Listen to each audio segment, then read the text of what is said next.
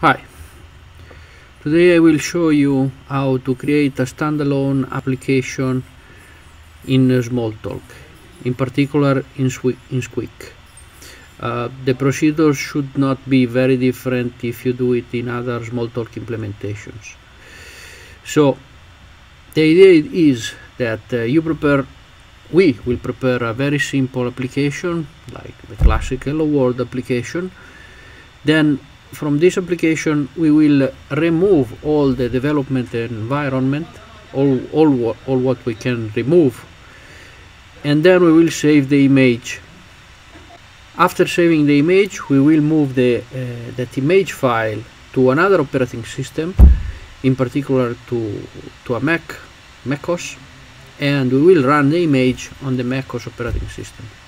Finally, we will show that it is possible to run the same image also on the web under certain conditions. So let's start. So we are running now on a Unix system. In particular, this is a FreeBSD, and Squeak is running in a Linux emulation layer. So for us, what matters is that we are in Unix, let's say. So let's build our very easy application. That will be a string. Okay. There will be a button. Okay, let's move the string near the button, and when we click the button, the string rotates. Okay, so this will be our Hello World application. Enough. So let's ignore this line. Let's start from here. So the thing now is that we need to remove all these tools like the toolbar, the flaps, etc., etc. We will start removing them one by one. So this one will remove the toolbar, but before removing the toolbar, it's better we quit from full screen. Okay. Out. Flaps. Out. Okay. Now I will remove the possibility of the user to call a debugger. That is, when you press Alt dot, you can usually call a debugger. So let's run this. Now you can't call the debugger anymore. Don't warn if you don't find the source file. We don't want to send also the source file. Don't warn me if you don't find the change file, because we don't want to send the change file. Now I open a browser. I open a browser because we need to do a few modifications directly in the code. Okay, so open a browser. I go to see my notes. Here it is. So in pass tap morph, mouse down. Let's go to find it. Pass tap morph, mouse down.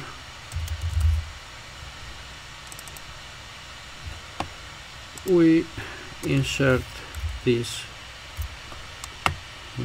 thing.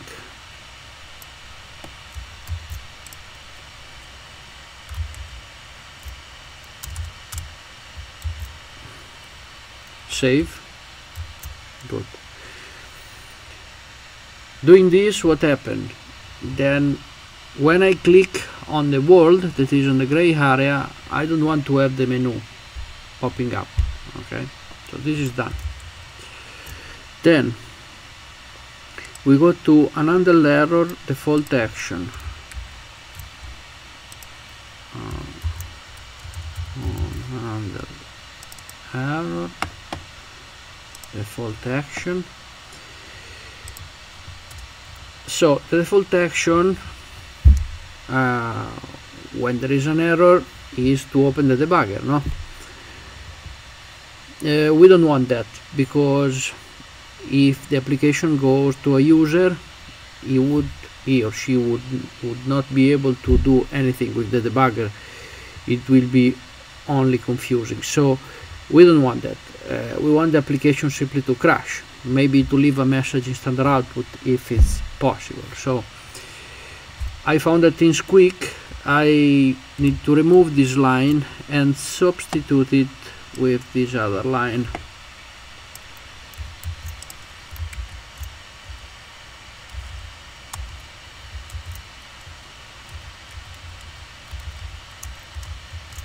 Okay, comment, okay, save, Ctrl S, good. Enough with the code we have to modify. Okay. Now we remove all the halos. Let's see. Remember this, out. Now you see, no halos. We remove again all the menu we can. This and this. Now we need to do the last steps. We need to remove the workspace, but if I remove the workspace, I will not be able to make basically any change to the image, and this is not good, because suppose I made a mistake. So I prefer to save one version of the application like it is now, that is with a workspace open. So if I need to change something, I still can load this file. Okay. So save. You see the title changed. Okay, now that I saved,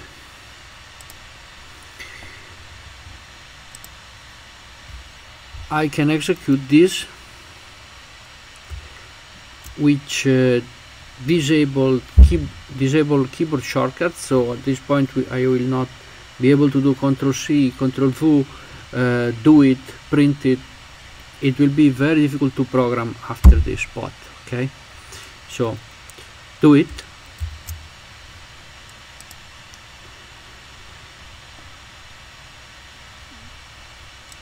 Now save the image with another name.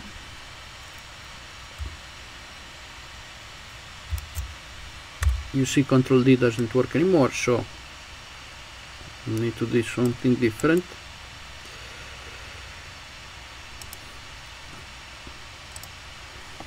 Okay, you see the title changed. Good. Now the last steps. You see here, close the workspace, resize the window, and save when it's asked, if you want to do so. So close the workspace. I mistook, yes. Your application, let's say you want it large like this. Okay, when you run the program. So now you are ready to click here, save changes, yes. Good. Now watch. We go in download. We check that the last file contains app1to-share image, that is the file that we want to give to the final users, and app1to-share with workspace, not the changes. We are interested in this, of course, the .image. This is the file that we will use if you need to do some changes to the application, because it has the workspace open, and so it has still possibility to reopen the development environment. So let's open a Squeak directly on that. In my system, in user local share Squeak, there I have the Linux version, bin. Okay, here is the Squeak program that I want to run directly with what image. Let's say in download app1 to share, for example, with workspace image. It's this one. It's good. It's what we want. Save no.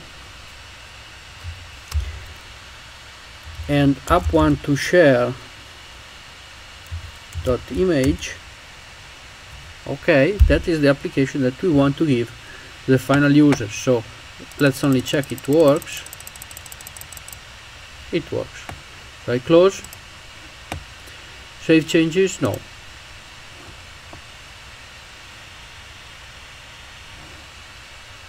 Good. At this point, what we need to do is to send the image file to the other operating system and download the appropriate virtual machine in the other operating system. So before that, we need to do something important. We need to check what is the virtual machine that we are using in our development environment now. So I go into Squeak General, that contains whatever file I was using, I don't care. So about Squeak, and you see here I select image and VM general. That is enough to see that I'm using this virtual machine crochet closure cog spur, which has been built on October 20, 2018. So that is the virtual machine I want. October 20, 2018. So I copy the image to the Mac operating system. In my case, I'm in a virtual machine, so it's quite fast. So copy app1 to share dot image. I copy it to the Mac machine. MacOS, I call it simply app1 dot image.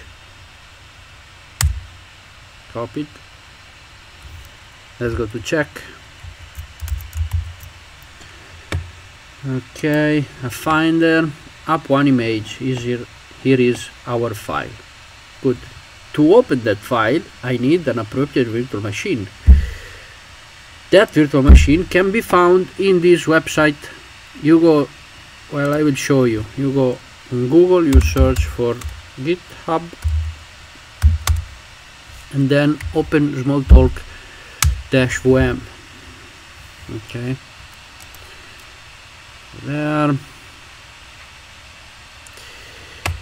You want to go here, releases, and we look for the one built in October,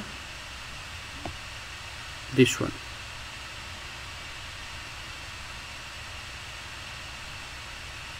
October 2018. This is the release we want. Now we know that our image is 64-bit. We know it was a spur and it has to run in macOS. So let's go to see what fit best. It's of course it's a Squeak. You see, we have everything here. Cog, spur, macOS, seems this one. Cog, spur, macOS, 64-bit. Okay.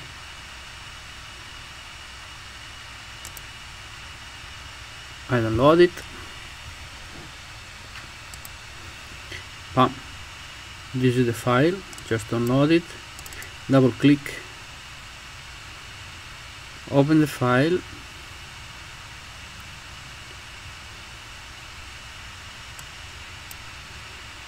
This is the virtual machine. I run it. Yes, okay. It asks me what image do I load into the virtual machine. Well, load app1.image. And here it is. Our application. The same identical application I had in Unix.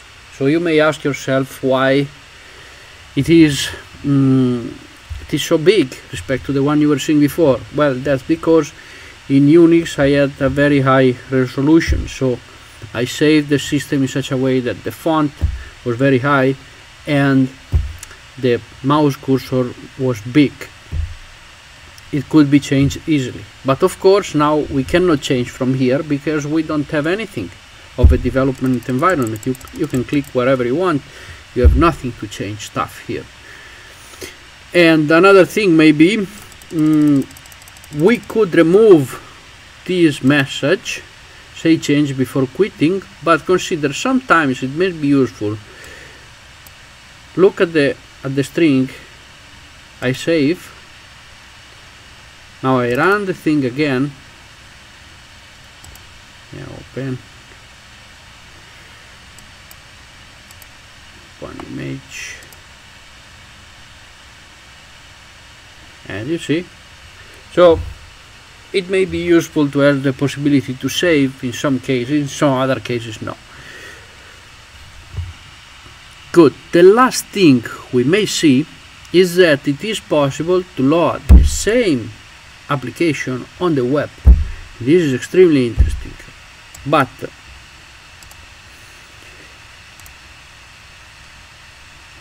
to do it we need to go to Squeak.js.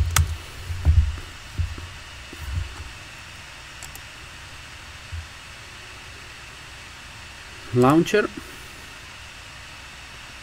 Okay, here there is a trick that I will not show you. If I load the image I just prepared, it will not work. In fact, it was this image. This image you can see here. It will not work because I'm working in 64 bits now, either in the Mac and in Unix. The virtual machine to work into Squeak.js, it must be 32-bit. So if you redo everything what we have done now with a 32-bit development environment, you can then take the image as we have done and load the image here. You just need to drag and drop the file inside this square and then click it.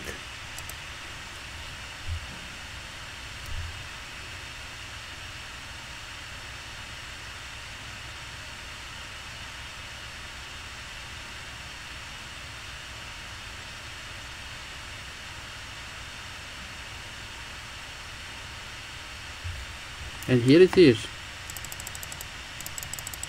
our application now running in the web. And of course this is extremely interesting and opens a lot of possibilities. So in conclusion, you have seen the procedure to adapt your image to be used by a third party without a lot of development tools that they may be confusing. You can of course build your own script to do all this operation automatically, but it is useful to understand what you are doing so that maybe there's something you don't want to remove or to do differently. And also these things change quite fast. In fact, there was a package called Lockdown by netconf, I think, and this package was doing basically the same thing I have done, maybe more probably, but it doesn't run anymore. So I prefer to follow this path and show you step by step what I did to have a portable application instead of making a standalone script that then in a few years would be not usable. I hope that there is not much to change to have the thing working in Faro, Quiz and other Smalltalks. Okay, that's it. That's all. Goodbye.